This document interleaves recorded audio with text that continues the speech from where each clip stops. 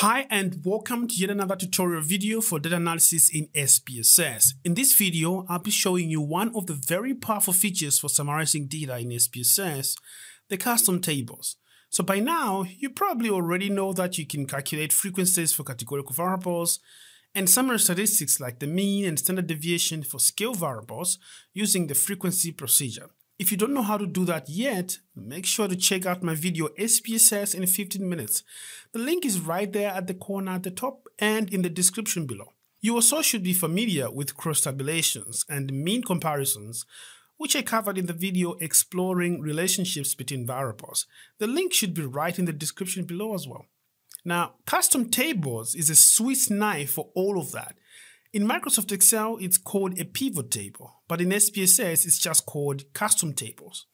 You can create any kind of summary table, be it frequencies for a single variable or relationships between any kind of variable with it. Custom tables are my go-to functionality when I have to summarize a lot of variables at once, especially when I have a large survey with so many variables on my hands. Without further ado, let's jump in and create some custom tables. You'll find the dataset I'm using here in the description below, so go ahead and download it so we can be moving together. Right, to get to the custom tables, go to the menu and click Analyze, Tables, Custom Tables. So to build a custom table, you simply drag a variable and drop it where you want it to go, whether in the rows or in the columns, or even inside another variable, which I will show you in just a short moment. Let's drop the sex of child variable in the rows. By default, we have the count, which we also know as frequency. Let's run this for now. So now we have a simple frequency table. Let's go back and see what else we can have. Analyze, Tables, Custom Tables. Now, before you run the custom table procedure, it is advisable to make sure that you have set the measurement levels of the variables properly. When we drop the sex of child variable into the rows, it knew to break down the variable into its categories and use the count as a statistic because the variable has been designated as a categorical variable. Specifically, it's a nominal variable. So the cool thing with the custom table dialog box though is that we can actually change the measurement levels right on the variables list on the left. For example, I want to use the parent's highest education variable below the sex of child variable. But look what happens when I do that. Notice here we have this placement marker. Make sure it's right below the sex of child variable. Now look, instead of having categories of highest education, it has added a column for the mean instead. And why is that?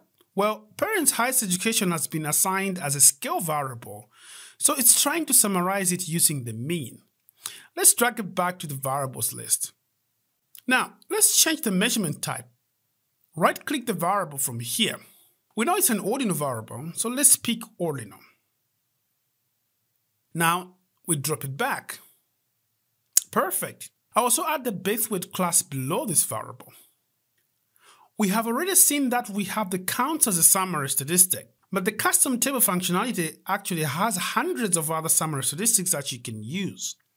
First, we click any one of the variables in the rows, then click Summary Statistics here. Here in the statistics box, behold the statistics galore.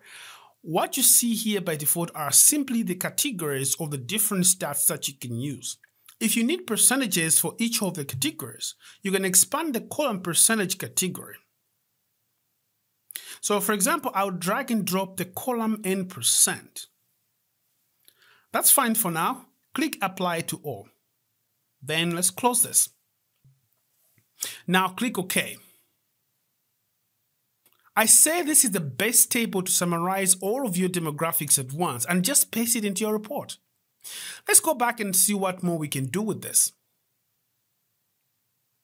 So far, we have only been summarizing each variable individually, but with custom tables, we can also cross-tabulate by simply dragging a categorical variable into the columns.